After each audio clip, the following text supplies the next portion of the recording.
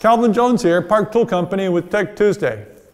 The next stop in our Springtime Tech Tune-Up series is stopping, or as importantly, slowing. A simple quick check of our brakes is to take the lever, pull until you feel the pads contact the rim. From this point, pull hard. Here, I cannot contact the grip. This brake is adequately set in terms of tightness. This side, I pull until I feel contact, then I pull with force from here. I can contact the grip.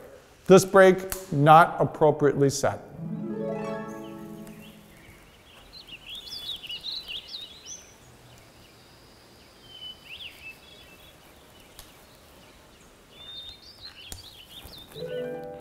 Another important aspect of our braking performance and safety is the pad material.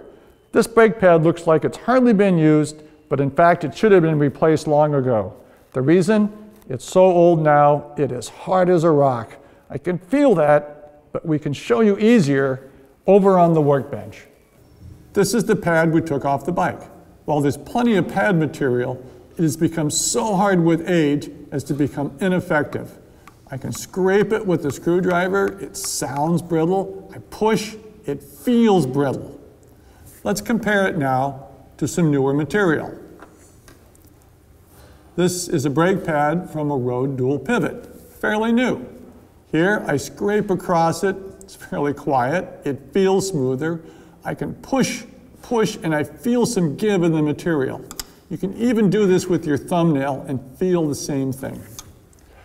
Pad material also matters in disc brakes.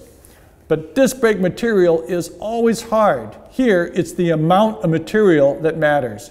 This is a new pad. This is a pad that's had just too much fun. Manufacturers will give minimum thicknesses that they want to see. If in doubt, pull the pads and measure them. See you next week on Tech Tuesday.